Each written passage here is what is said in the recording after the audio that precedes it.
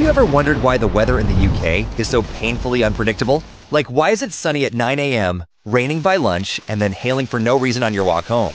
Well, the UK is basically sitting in the middle of a weather battlefield. We've got 5 major air masses all fighting over us at once. From the south, you've got warm, humid air coming from the tropics.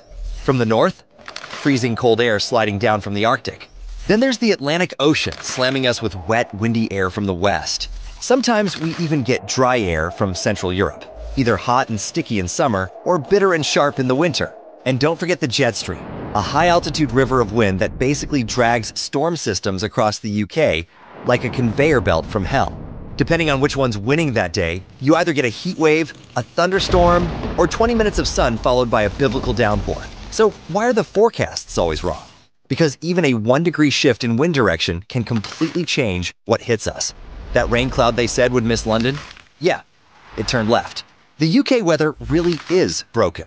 And your weather app, it's just guessing. It might as well say, maybe rain, maybe not. Bring a coat, just in case.